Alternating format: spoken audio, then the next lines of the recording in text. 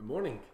Yesterday we talked about a wisdom that's derived out of selfish ambition, and it led to disorder as well as vile practice. This morning we're going to look at the opposite. We're going to look at a wisdom. It's more of a heavenly wisdom instead of an earthly wisdom, and it's derived out of love. We're still in the book of James. We're going to continue in chapter 3 and look at verse 17. But the wisdom from above is first pure, then peaceable, gentle, open to reason, full of mercy and good fruits, impartial and sincere. What James is discussing here is, instead of, like we talked about yesterday, instead of having a wisdom where you are the centerfold of it all, how does Shane profit? What is in it for Shane? And in my best interest, it's more so what's the best interest of others. How does this show God's love to somebody?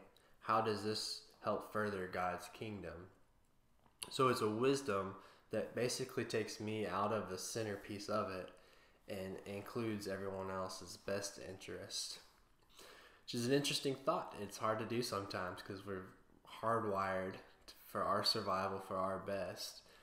But realistically, we strive or we thrive better when we have others as our main interest.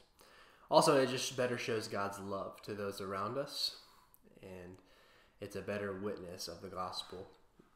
So I encourage you today to examine the way you're interacting with others, the decisions you're making. Are your decisions based strictly on what's best for you, or are you considering what might be best for God and His people? Challenge you to do that today. Hope you guys have a great day. I'll see y'all tomorrow.